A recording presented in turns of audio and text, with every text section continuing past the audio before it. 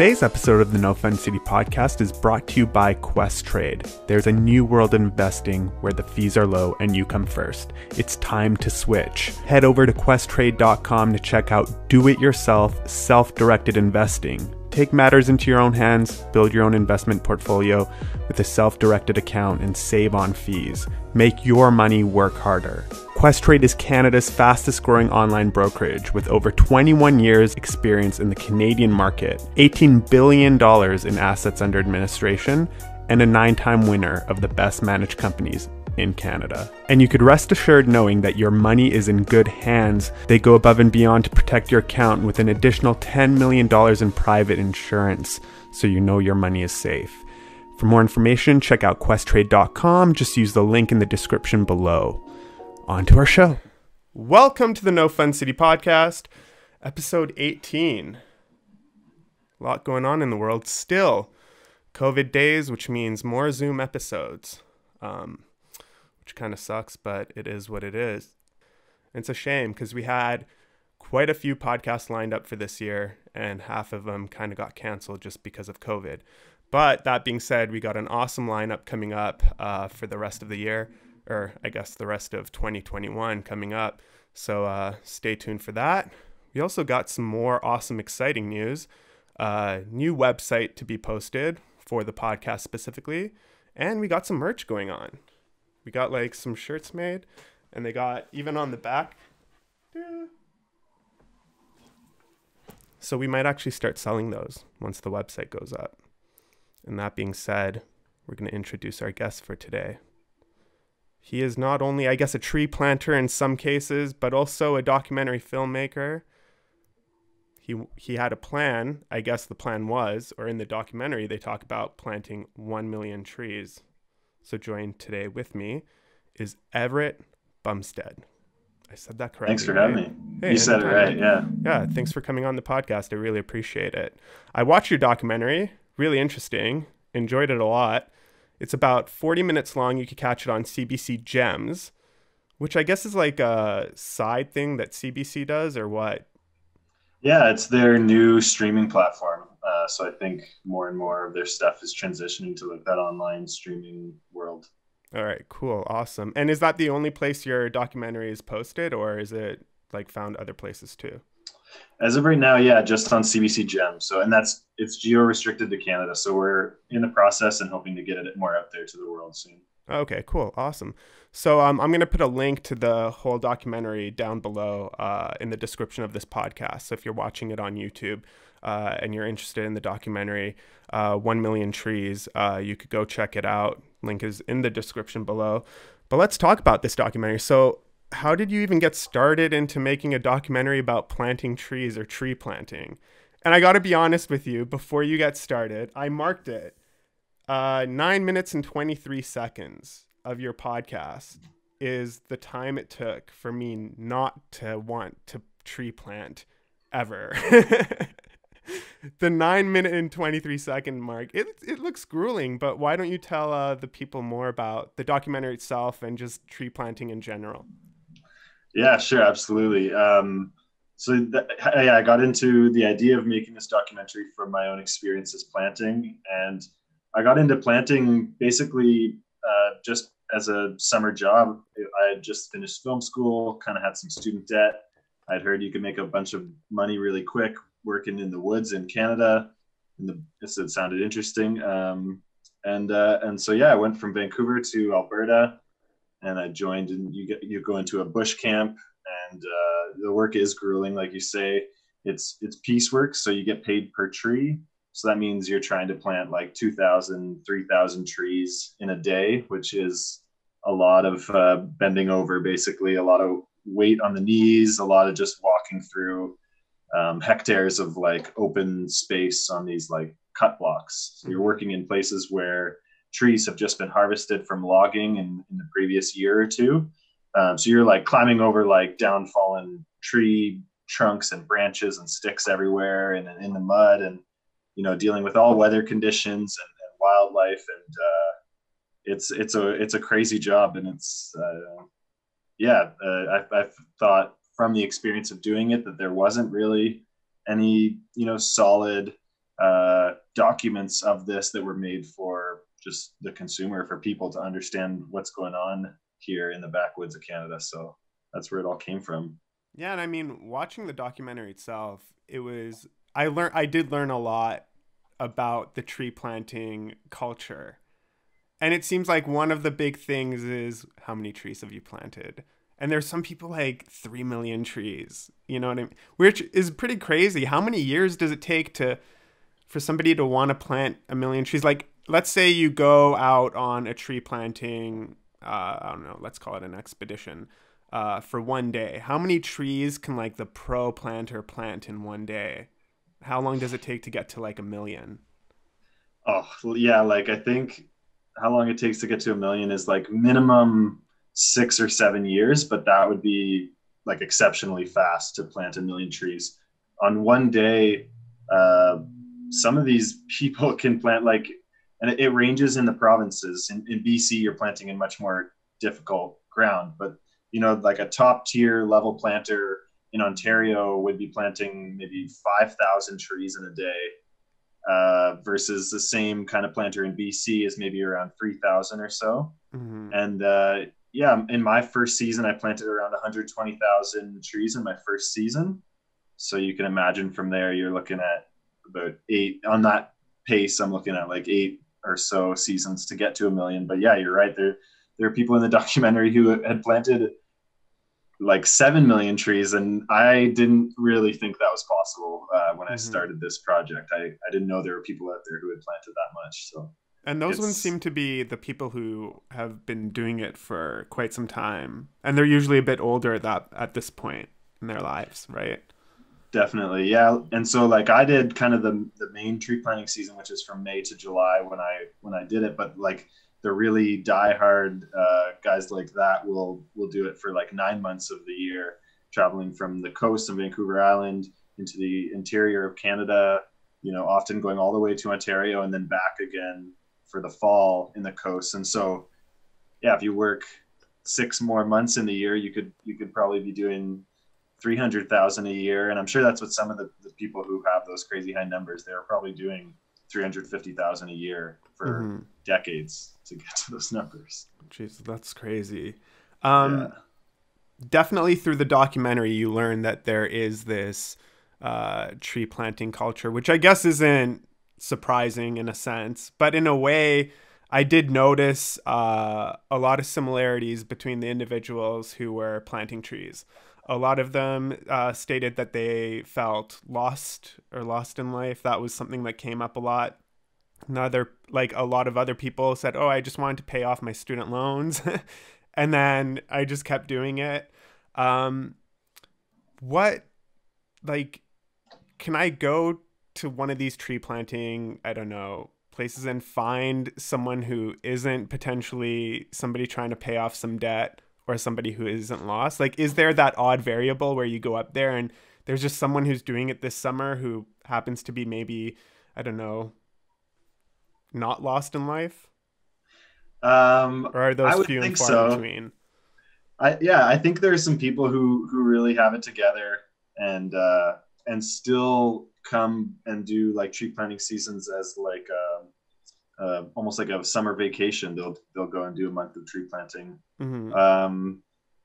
Yeah, I think it's definitely a commonality of this thing about people being lost and like a younger generation paying off loans. But I do think that you get all walks of life doing it. Some people who are maybe an ex-geologist that was disillusioned with their industry just wants to like have a change in their life and tries it out. Or a lot of like ex-oil rig workers, aren't happy with the culture in that scene, and so they just cross over. And I think people who do piecework and people who do a lot of work outside in the bush, kind of, I think there's some of those that just try it out in their journey as trying a lot of different trades, I guess. Mm-hmm. And just to be clear, like, how much money can someone expect to make planting trees in one season? Let's say you've done it a little bit. You're decent. Maybe you're not like the quickest, but you're not the slowest. You're kind of in the average. What are we looking at?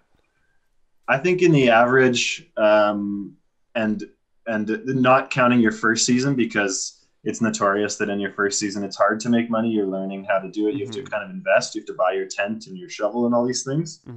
But yeah, after a couple of years, if you've been into it, I think average people are making like 10 to 15 grand in like 2.5 months or so. Okay, so not bad. Like yeah, decent money. Yeah. And then you get a remote work site allowance in Canada. So if you're, I think it's like 150 kilometers from the nearest like hospital, your taxes are significantly less on your earnings. So there's that as well. Oh, okay, that's pretty cool. Yeah, so Yeah. you don't get taxed as hard on it. But it's seasonal, so it's not like you could do this all year long. From what I kind of got from the documentary, it goes, I believe, from early spring to end of fall. Is that correct? Yeah, that's correct. So yeah, you do get also then a lot of people who the people who do this year after year. You know, there's a joke, they call it the EI ski team. And so like after they're done, because it's a seasonal job, you qualify for employment insurance in Canada. And so a lot of these people will just move to Nelson, you know, and spend the winter there, just kind of. Yeah, that's part of the lifestyle there. Shh, we won't tell them. Don't say anything. I'm sure they're listening. So here, like, I mean, in the documentary, I don't want to give too much of the documentary away. There are some key points I do want to talk about, though. There's one point where you talk about mental toughness and versus the physical, right? A lot of people spoke about how the mental toughness is what gets you. It's not the physical aspect. Do you find that to be true? And where are the toughest parts of that job? I mean, other than being outside, being cold, being in the rain, being hot, doing laborious work, like, is there anything specifically that stands out? Yeah, I think it's a pervasive, like, it's just everything's weighing on you kind of constantly, from the early mornings to dealing with the weather. I definitely found that was my experience, is that getting to points where I feel like I've pushed my body to its limits. But then realizing and taking time to think of this kind of like pain as just a sensation. I think a lot of tree planters learn that from the job, yeah, like the act itself isn't that hard. It's not that difficult. So if you can push yourself to wake up every day and stay motivated, I think a big part of it is the piece rate, that like, if you just show up and you're there for 8 hours, but you don't plant any trees, you don't get paid anything. But if you show up and from 7 a.m. you try your best, you're going to make a nice wage at the end of the day. So it's being able to get up early in the morning and do that every single day over and over when no one's watching as well. And when we talk about being in the middle of nowhere, there's apparently no like toilets. How do you guys shower? Like what? Yeah, there is so in most camps that I've worked in, they'll have like a shower trailer. So they do have like some running water at the camp, and you can get a warm shower in. But in the places where you're working, yeah, there's no outhouses or anything.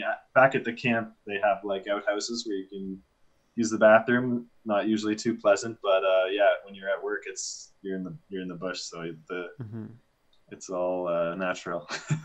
Do you know, like, as far as stats go, like how many trees are planted annually, like at these, I guess, like camps and these tree farms, I guess you can call them? Yeah, I know that this year was the biggest year for Canada so far, and what I've heard is that they think it's around 650 million trees planted across the country. Oh, wow. And I think it's over 300 million of those in BC. So, and that's with the COVID season. So that's despite a late start and despite extra restrictions and all these things. So it's a crazy number of trees planted every year here. Can anybody just get up and go decide to plant trees and they just automatically get hired and whatever? And is there a limit to each camp, or is it just whoever comes, and if we have 10 people, we have 10 people. If we have 50, we have 50. We could accommodate for as many people as possible?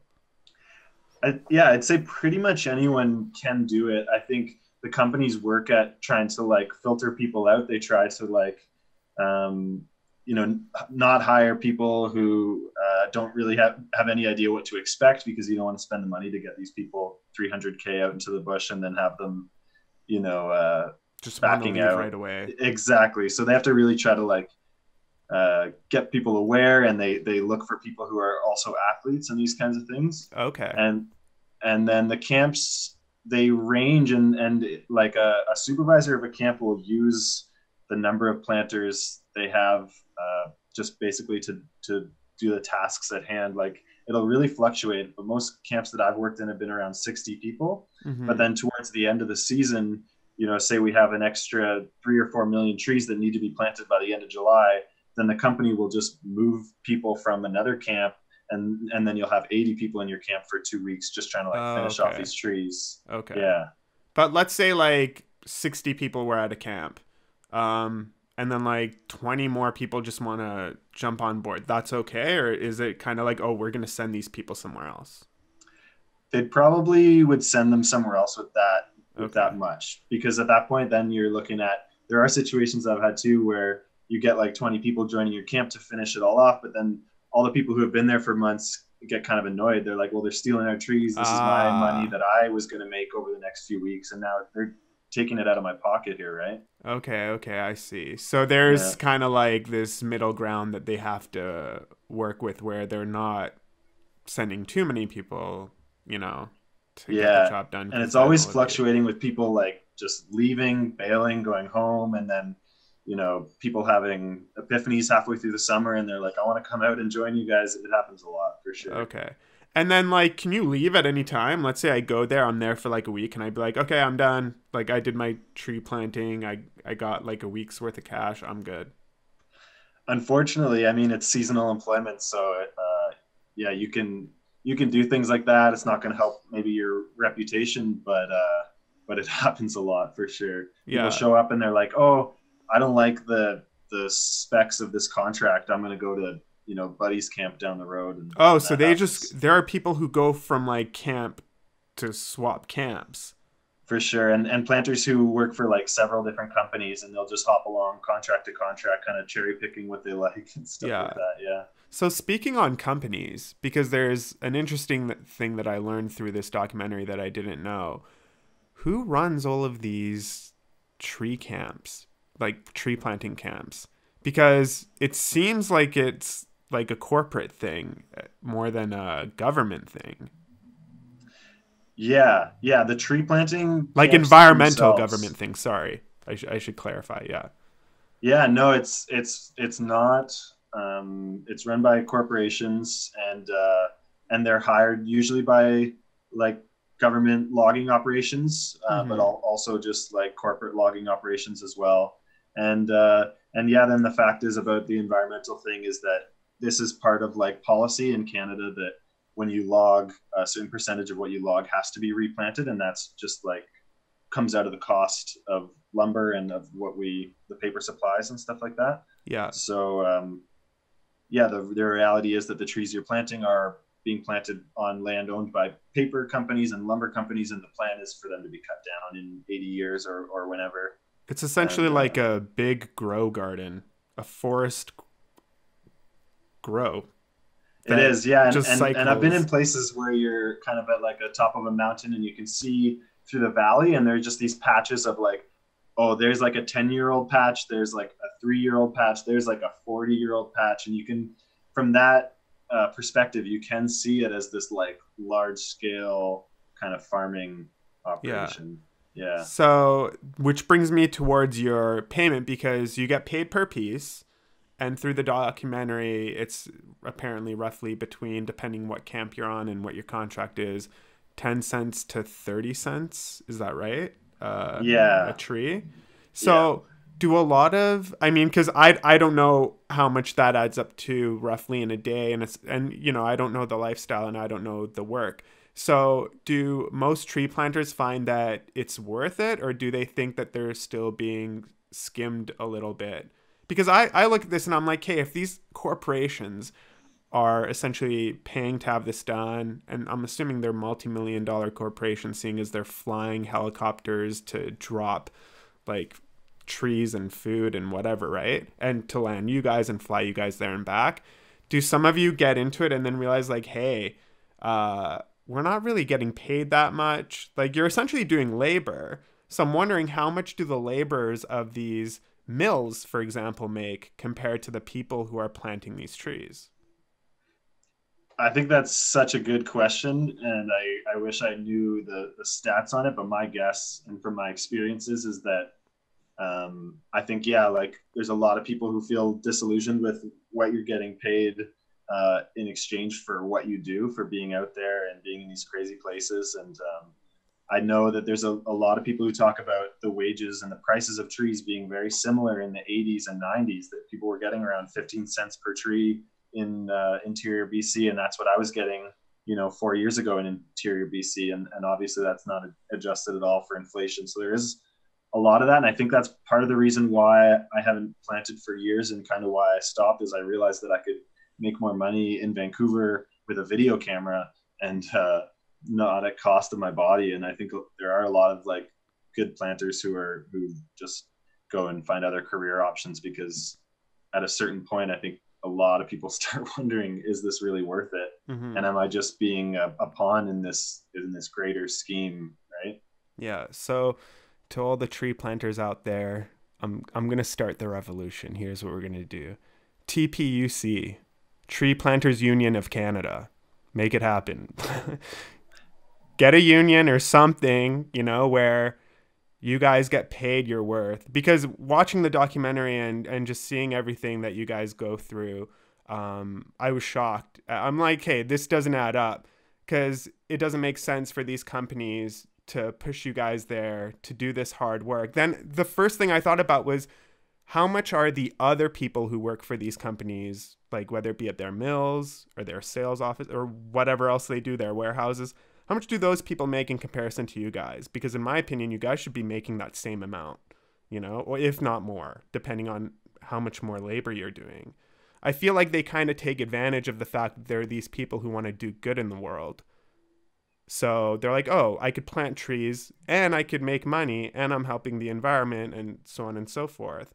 But the part that's kind of fogged up for them that they don't see is, you're getting paid by these companies that are probably paying other people more to do maybe easier work and not in a remote environment where they can go to the bathroom in an office building or what have you.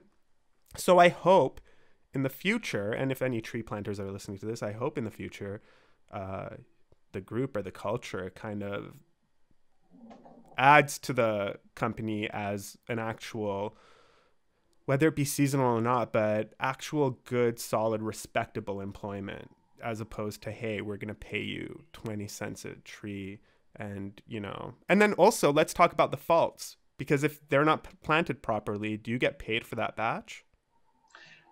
So yeah, what can happen with the faults is if it's seen that your trees aren't up to par, you'll be replanting. And so that means you're going through the land and fixing all your trees, and you don't get paid to fix your trees. And you'll lose a whole day of work. If they say that your trees aren't up to par, then you're replanting for the rest of the day. And so your wages are just stopped at whatever you made. And I assume that happens to a lot of newbies, like new people Absolutely. to the crew. Yeah. Yeah, absolutely. That's it. And I think you're so right with the comment about kind of the need for a union. And I think it's especially easy for these companies to take advantage of temporary workers and young students, people who, there's just a lot of turnaround. So it's easy for them to exploit those people. There are good people who run tree planting companies as well who don't, but I think it's just too easy the way things are set up right now. Mm-hmm. Mm-hmm. And the funny thing is, even if the tree planters did create some sort of union or get paid more, who's going to pay for that is the end customer. So like the price of lumber just goes up, and then it just bottoms out somebody else, like the developer or whoever's using the lumber in the end of the day, right? There is a dark side to this that I obviously heard about through the documentary. I don't know if you want to get too much into it. I feel like this could have been a documentary on its own, but there seemed to be, we know that it's a male dominated sort of field. There's a, small group of females that do go out to plant trees, but there have been instances, and this could be said, I'm not targeting tree planting specifically as the culture, because this could be said in every industry, I guess. Every person, like anyone could be this individual, but like sexual assaults that have occurred on camps in remote areas, correct? Correct. Do you kind of want to talk about that? How come, like, is this a serious, hardcore issue within the tree planting culture? Is this something that's just happened here or there, kind of like it has in any other workplace environment, or I don't know, social or community environment? Yeah, I think, well, so my answer to that would be that I think my opinion is that I think it's a greater problem with our culture, our Western culture as a whole, that leaks into tree planting camps in the industry.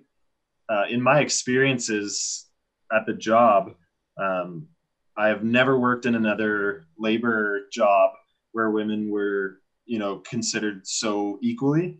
And I think Mm-hmm. a part of that is because the physicality required for tree planting isn't really about like brute strength where men have an advantage over women. Like, it's helpful to be low to the ground. It's helpful to have wide hips. It's helpful to have strong legs, but not necessarily to be big shouldered and tall. Mm-hmm. That can be a lot harder in the back. So my personal experience is that I would see women just killing it all the time, like beating men twice their size, and guys just like endlessly frustrated with like, how is this, seemingly small girl just kicking my ass day after day? But I think, yeah, the fact of it is that these companies just historically have been run by men, and just the tradition is it's that a lot of male run companies. And so when you're in these remote environments, women are especially vulnerable. And so I think when this does happen, it's just especially like, it can be it makes the situation a lot scarier just being in that environment. But I don't think that it's part of tree planting culture. I think it comes from our culture as a whole.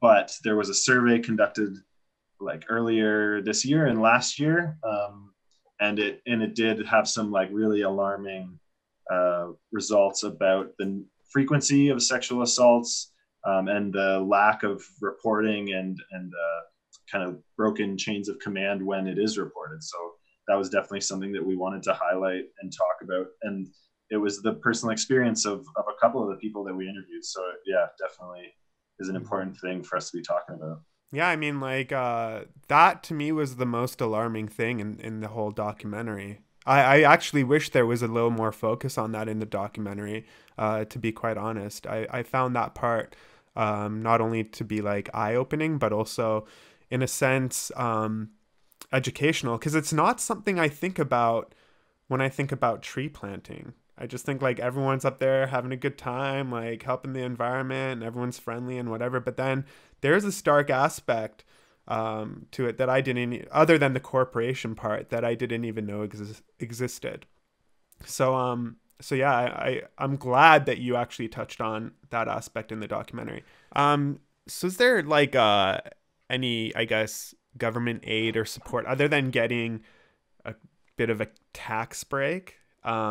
Does the government provide anything to the individuals who go out and do these tree planting as like part of an environmental bonus or anything? Or is there nothing added to it? Um, I not in my experiences, and not in kind of the greater, like, as the industry as a whole. I don't think that you see that any kind of initiative. I know that there are some initiatives in Canada about tree planting that are purely environmental, but I don't know a lot about those. Like, I've worked on I worked on a short contract where we were reclaiming like a mine site, Mm-hmm. um, which is like that. I don't think the purpose of that was to log those trees. The purpose of that was to try to restore the environment, and I'm sure it's part of the protocol with the mine. So it is nice when you get to work on something like that, but it's rare in my experiences. And yeah, like, for the most part, the industry exists, kind of, it doesn't really have the environment at its core interest, I would say. Okay.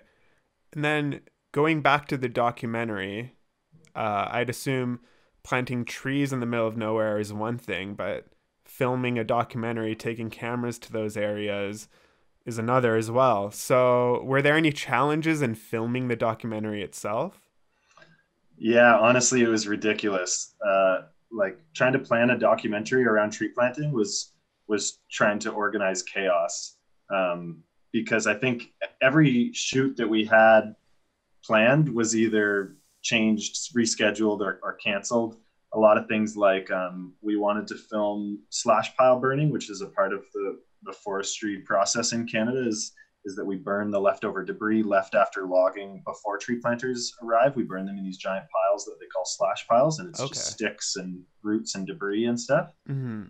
But to do that burning, there has to be the right amount of cloud coverage. It can't be too dry. It can't be, because if there's clouds over top, all the smoke can blow into the nearest town and stuff like that. So I think we rescheduled that shoot day, I think like 10 times. Mm-hmm. We had one day, it was like a total, like just raining from the moment we woke up until when we went to sleep, just pouring all day. And on that day, we had our rental vehicle pop a tire like 80 kilometers down a bush road. So like we had to walk, first of all, like 2K into where we were filming with all of our rain gear, and like you're thinking of walking 2 kilometers with a camera and having no safety of like water. If water's starting to get into your stuff, you're 2K away from the nearest dry place. And then changing that tire and driving out on a really sketchy road with this like donut on the rental car was like another thing. It was ridiculous, honestly, trying to plan this stuff. And some crazy stuff. I mean, like when the documentary starts, you hear a few people tell, like, well, at least parts of their crazy tales of things that happened to them. One of the interesting things was like encounters with wildlife. So what kind of wildlife do you like encounter? Is it common to be attacked by a moose or a bear? Because it seems like it was quite a regular thing. I think it's not common to be attacked by a moose or a bear, but it is very common to have wildlife encounters. Definitely in my 4 years of experience, I had several occasions where bears came into our camp and like tore up people's tents. I definitely would often see like a bear driving to work. I had like one of our tree runners had an experience where like a pack of wolves was like stalking him. And I like, so like I saw a lynx when I was planting once from a truck, and oh, that's cool.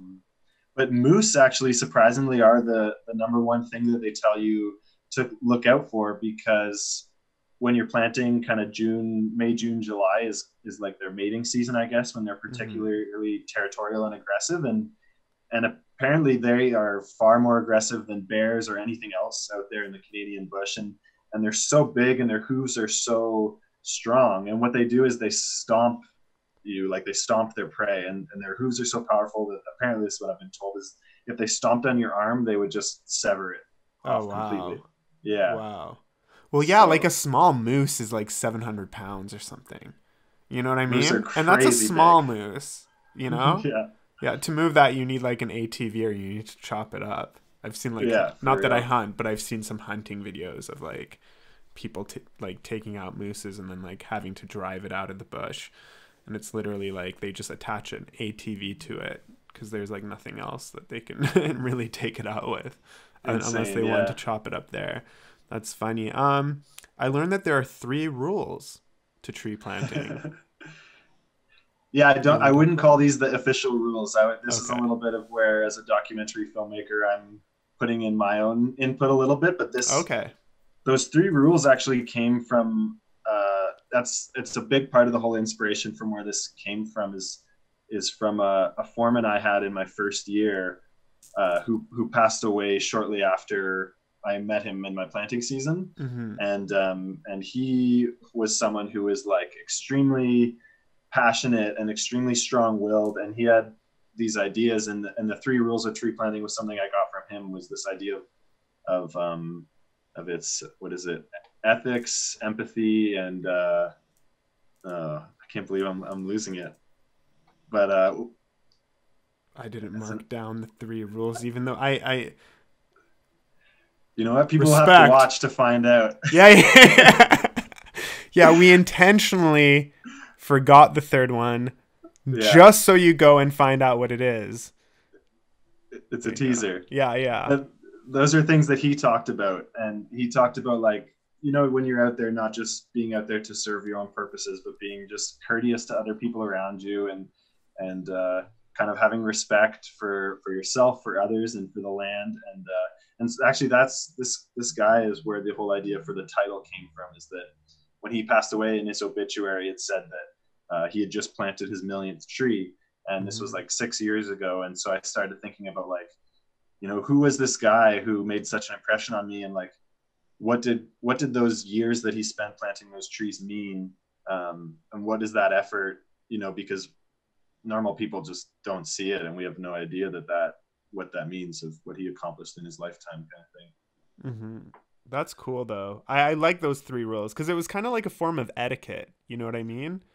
Absolutely. Yeah, it's good. I think that's what it was. It was etiquette, ethics, and empathy. Oh, there we go. Yeah, I was thinking about that. I'm like, no, it's not etiquette, because these are all, like, this is etiquette in general. So I thought I was just, you know, just thinking that up. But I'm glad that I said that, because that's what it was. Dang. Still go watch the documentary either way. Still go watch it. Even though there's a lot of information that, you know, I haven't given you about the documentary. I thought it was amazing. But what's next on the plate for you? Like, do you got another documentary coming up? Do you have something in the works? Or do you have anything that you're brewing, or maybe is in your mind that you're thinking of doing a documentary about? Or I don't know if you're doing another documentary, maybe you're going down a different path. Yeah, well, what's on my mind is actually something that you've brought up, is that like, a lot of this felt a little too short for me. Like, talking on the topic of sexual assault, I don't think that we really had enough time to really go into it. I think that there's a lot of areas where it went by very quickly, like the wildlife encounter stories. You know, you just get little gists of them. So what I want to do is make like a full-length series based on this, using 1 million trees as like the pilot episode, and to do like basically 6 more episodes of this, and really dive in and like the forestry industry in Canada, and go to different provinces, and possibly take a little look at how tree planting is done around the world, because we're a unique culture here in Canada, but there are other countries that do tree planting in a similar way. And so I think it'd be interesting to document that as well. Mm-hmm. That would be super cool. I actually have a couple of buddies of mine, Danny and Ryan from Black Rhino Creative. I don't know if you know them, but they do like mini doc series, mainly based around like Canadian culture too. They're actually a huge part about how I got into filming myself. And they did a series called Red Chef Revival. Have you heard of this? I haven't, no. They essentially went around Canada. They got Indigenous chefs in different communities, and then they kind of went over that Indigenous community throughout the series, and then also presented like Indigenous meals, like moose heart, or when I was filming with them, we ate cougar meat. Wow. Yeah, so we didn't kill a cougar or anything like that. Like, it had already been killed, and they just happened to have it. So they're like, hey, do you guys want to try cougar meat for this one? So the chef, when I was there, he cooked cougar meat. We had gone to Osoyoos, and then they also went to like some other places out east. It was a really cool series. Same thing, sort of like six episodes or so. So check that out. It might be a good reference as to, like, I don't know, because what you want to do is similar in the format of what they did, not necessarily like the content itself, right? But dude, it was a blast. I actually really enjoyed it. I only worked on 1 episode with them. I did the drone shots, but it was a great time, and I learned a lot about Indigenous culture that I didn't even know. You know what I mean? So yeah, I hope you do. I hope you do take that on, because it'd be cool to see a series about, the different aspects of tree planting culture.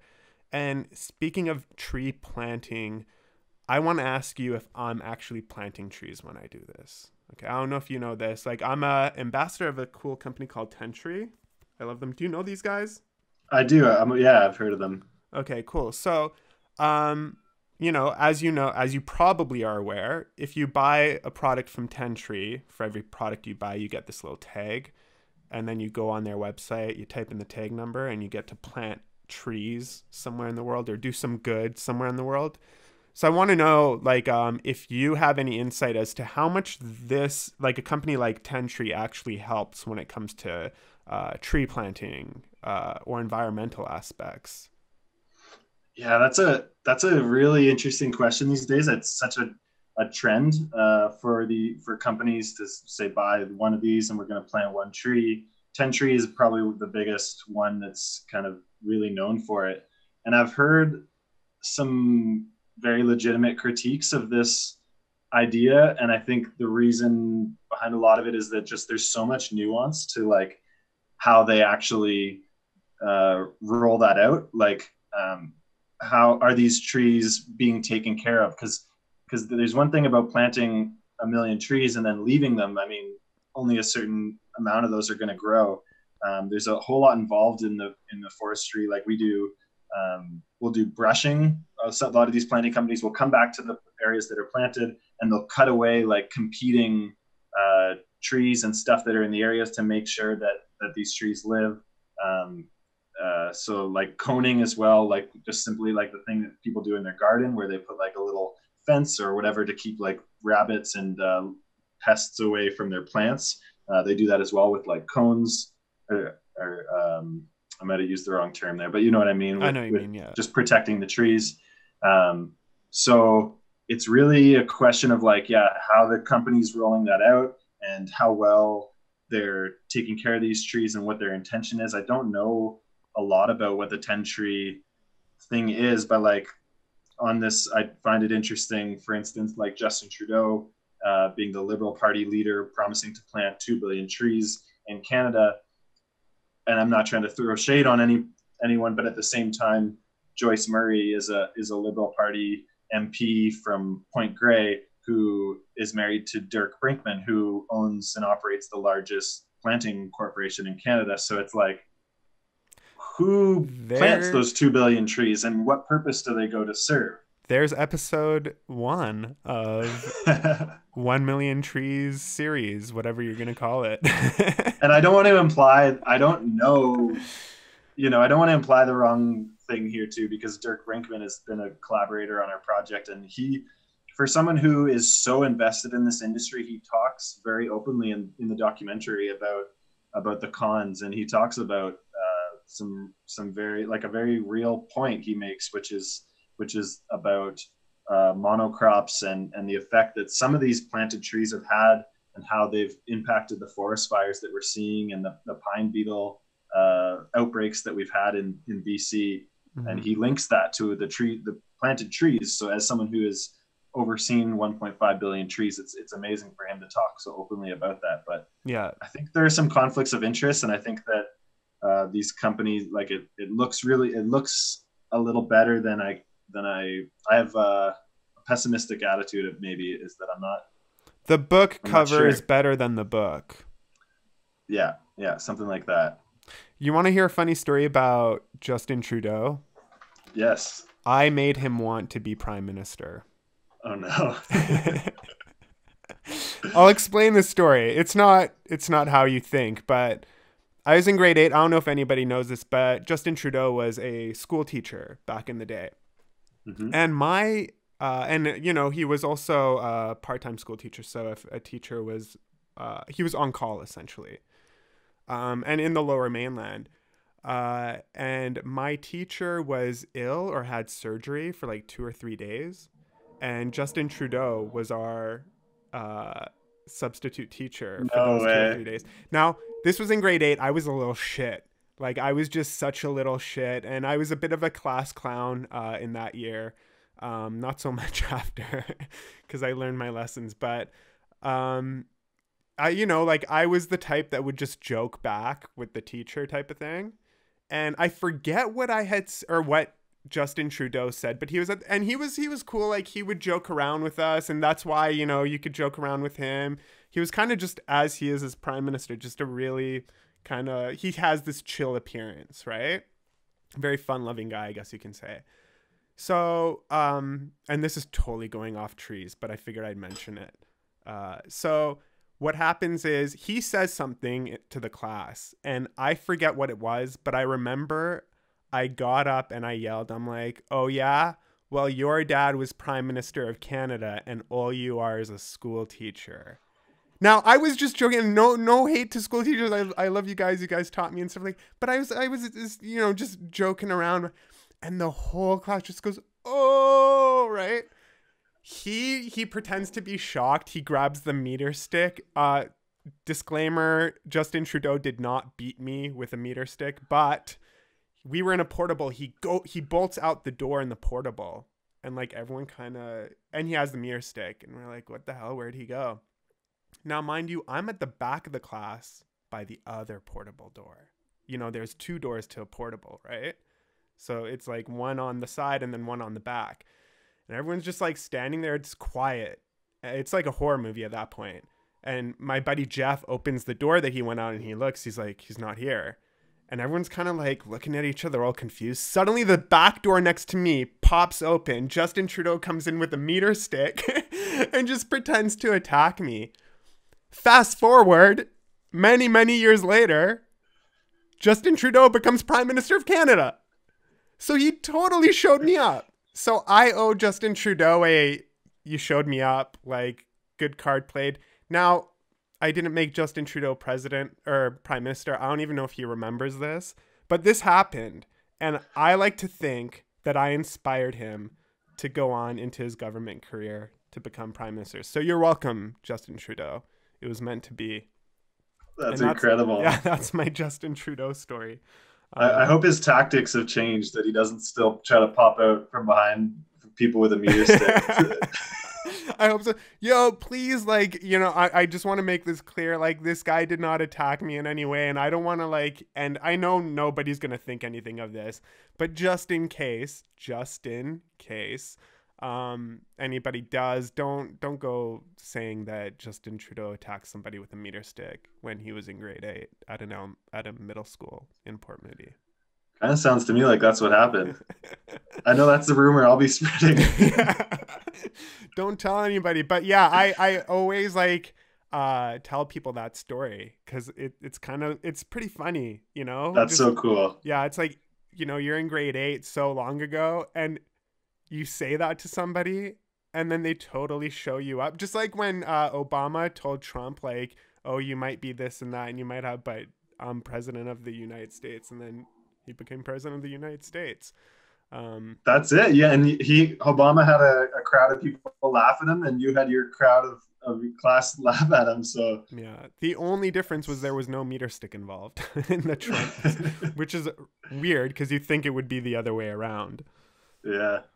So real quick, I want to know, this was a question and we kind of touched on this, but when it goes to tree planting, like, end of the day, is it more directed towards corporate greed, like these lumber mills and stuff, or is it more directed to actually helping the environment and the impact that you make for the future? If these trees are going to be cut down again, which way of the fence are we more leaning on here based on your experience? So I definitely want to see that change, and I definitely want to shed light on how these practices are run and how things might look on the inside versus what the reality is. Mm-hmm. This documentary itself was kind of came from a place which is similar to, I think, the reason that a lot of tree planters go tree planting, which is this kind of, like you're saying about feeling lost. It's kind of this feeling of like, what else? Like, I think when you're finding labor jobs and, entry level positions and trying to find a career, it's pretty hard to find like meaningful work that you can enjoy. And I think that, there's just this argument of like, well, at least we're putting them back rather than just cutting them down. And so the documentary really comes from an angle of what else, like, we have this culture that's grown out of this industry, and nothing about it is perfect, but there's like some really incredible just humanity, like culture and relationships, and like something really special going on with this group of people. And Mm-hmm. so I want to talk about all these issues because these are the things that these people care about. And these people, I think, for the most part, they kind of wish that it was this environmental thing, which it sounds like on the outside. But the documentary itself is really about that human experience, um, because I think there's a bit of a just feeling of like almost like a helplessness when it comes to the environment, for these people and for myself as well. Like what's something that I want to do, something that I can, measure every day that can help the environment. I want to be like, I planted 1,000 trees today, and know that that went and did something good. I think our whole generation, we all relate to that feeling. Mm-hmm. And so I think, yeah, hopefully that answers the question, where it I comes guess it from. does. Just a little bit. Yeah, I think I'd I like feel to like you're take more of a avoiding. look. I feel like you're avoiding a little bit of the corporate side of things. Are you? Like um legitimately, do you really think that this is more environmental than corporate, or corporate over environment? Do you know what I mean though? like about tree planting in Yeah, general. yeah, yeah, yeah. Yeah. Yeah, I think it's 100% corporate over environmental. Okay. Yeah, but For I think it exists because of an environmental it's true. reason. But I think that's become really diluted, and that Hmm. it's become like a check of a box rather than like a sincere attempt to like make some good happen where people aren't looking. Have there been progressions in the way tree planting is done, and like maybe even like the technology or the funding, or like everything that goes into it? Like if I was tree planting 20 years ago, is it the same loop that we've been following today? Or have things progressively started to change? More regulations that have been for the better have come in. Maybe even the tools used or the technology, or, like how the tree planters are treated, like have all those slowly gone for the better? Or is it roughly like you could have been tree planting in 1970 and it's the exact same as if you were doing it today? Nothing's different. I think a lot of those things that you specifically mentioned have changed. Like the tools, for sure. They used to use basically like a pickaxe that they would swing over their shoulder, and now it's just like a little spade of a shovel, like a 2 foot shovel. Definitely, one thing that's changed is like safety protocol. In the documentary, you see a lot of these people wearing high vis vests. That was Mm-hmm. not the case even 10 years ago. And on that line too is like, with that safety culture, there are like people creating awareness about sexual assault. There are like workshops and talks and safety briefings being happened on these subjects. There's a lot more accountability. With, I think it used to be a lot of just go out in the bush and do your job and come back, and now there's always a satellite phone, and there's always a binder of protocol, and a kind of like alarm system in case anyone's in trouble, whistles and stuff like that. Um, but then I did get a comment definitely from people that planted 30 years ago, saying that it looked very much the same, that their experiences was very much the same. So I think there's a slow progression going on.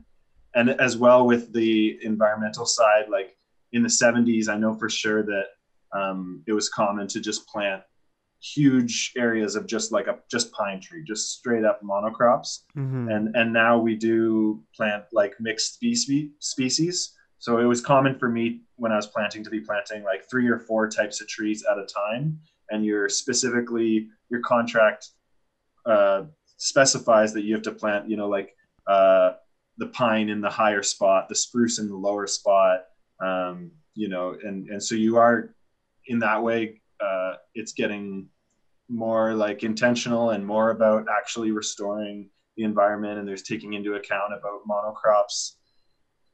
So I don't. they are kind of looking at science data, geology, geography, and Yeah, and they're not kind of making it look like a farm. They are rebuilding in a sense, the forest, as opposed to replanting, you know, hectares of just pine trees in a row.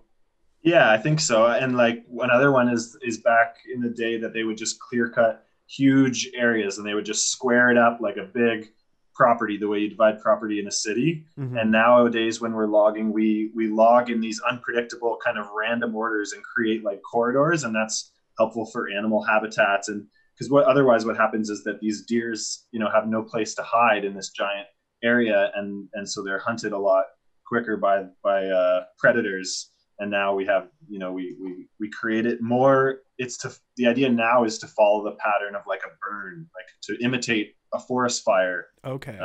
Is more how we log now. Yeah. Well, that's good to hear. At least like you're seeing some progression. But is there anything left that you would want to change in tree planting, or maybe like the next step as far as how tree planting is done, or even the culture, or, you know, the process, the corporate aspect? Like, what's one thing that you really wish would improve?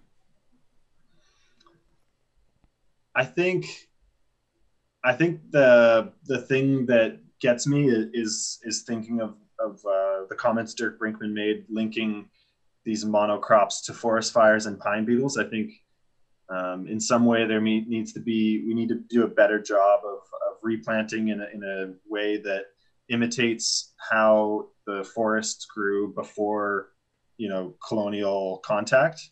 Mm-hmm. I don't exactly know how that's done. I think like we were talking about the issue of low wages, and that a lot of these tree planters kind of get exploited as seasonal workers.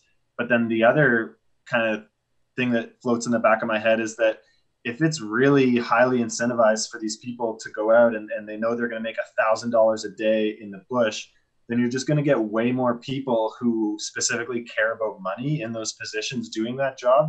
And those people maybe aren't going to like respect every tree. They're not going to make the small, like good decisions that are like better for the environment out there. So I do think that like you want to create a culture and around the job of people who have like respect. And one person says in the doc to have like a reverence for what you're doing. And I think if every tree planter had that kind of reverence, that we could just by changing behavior, we could conduct ourselves in a way that could be so much better for the environment. Like it's not uncommon for me to see at a tree planting camp at teardown at the end of the season, like people throwing plastic bottles in a campfire to get rid of it because it's easier than a drive to the dump and stuff like that, which is like, you know, those are just personal choices that if everyone out in the bush had a little bit more respect for their environment, then you would never make choices like that. Totally. I'm just at the end of my 30 minutes here. No, that's fine. Let's just, I guess, unless you have anything else you want to talk about, we could totally wrap it up. Okay. You're good? Yeah, no, I feel good about that. Yeah. Right, cool. So dude, regardless what you do next, whatever documentary or whatever series you go into, I would love to come back one day and talk with you again and get an update of just everything that's going on with you. And if you definitely do another docuseries, for sure, I'm going to have you back to make sure you could talk about it and spread the word. Is there anything else you want to talk about or let the people know before I let you go? No, I would say the same thing. I'd love to talk again. I look forward to seeing your podcasts grow and to catch up again at another time would be awesome. I look forward to that. And just, I would say like, check out 1 Million Trees on CBC Gem. If you're in Canada, it's as easy as Googling 1 Million Trees CBC Gem. It's on the website there under documentaries. So. And I'll put the link to that in the description below of this video. But if you're listening to this on Spotify or Anchor or Google Play or whatever it is, be sure to check that out. Everett, thank you so much for joining me today. Everybody, this is the end of the No Fun City podcast, episode 18. Peace out. Today's episode of the No Fun City podcast is brought to you by Questrade. There's a new world in investing where the fees are low and you come first. It's time to switch. Head over to questrade.com to check out do-it-yourself, self-directed investing. Take matters into your own hands, build your own investment portfolio with a self-directed account, and save on fees. Make your money work harder. Questrade is Canada's fastest growing online brokerage with over 21 years experience in the Canadian market, $18 billion in assets under administration, and a 9-time winner of the best managed companies in Canada. And you could rest assured knowing that your money is in good hands. They go above and beyond to protect your account with an additional $10 million in private insurance, so you know your money is safe. For more information, check out questrade.com. Just use the link in the description below.